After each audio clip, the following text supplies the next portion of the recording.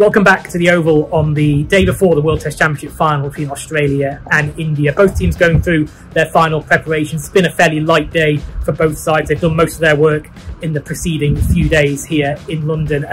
Nagraj, the major talking point from India's point of view has been the balance of the side. What's the latest you picked up on today over how they might go?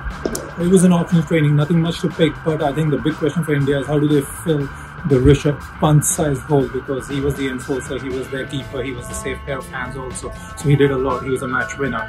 Now they're still, I don't think they have still reached a definitive conclusion on who will keep India's wickets, whether it would be Ishan Kishan or whether it would be KS Bharat. KS Bharat did come to practice today, but Ishan Kishan didn't turn up. The other bit is about whether India go with 4 fast bowlers or do they play a second spinner in addition to Ravi Jadeja. Ashwin did come to bat today, but I just feel that India are leaning towards, as Rohit Sharma said in his press conference on the match day eve, that he feels it's going to be seamer-friendly conditions. He didn't spell it out. He said he's not ruling Ashwin out, but I feel that India might lean towards 4-1.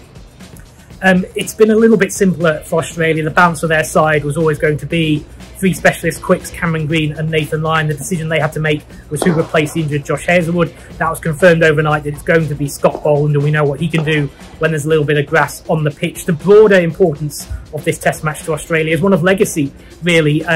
David Warner, of course, has mapped out the end of his career. There's a number of other players on the other side of 30 who may not come back to England for another tour. Of course, the 5-test Ashes series follows this WTC final, and Pat Cummins today basically said that yes, what happens over the next 2 months will define how this Australian Test team is remembered. Nagraj, it's not just Australia searching for a bit of a legacy. A number of the Indian players are towards the back end of their career as well. How important is that from India's point of view, this Test match? Yeah, a good point. In fact, Karthik Krishnaswamy has written the match preview.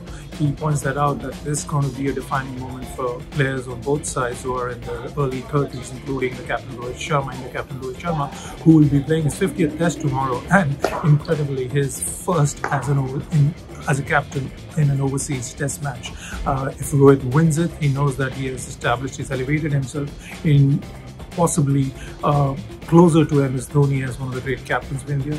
And if India win this match, we all know that their thirst for a world title since 2013 that will end. Well, a fascinating few days ahead here at the Oval, and you can follow all the action on ESPNcricinfo.com.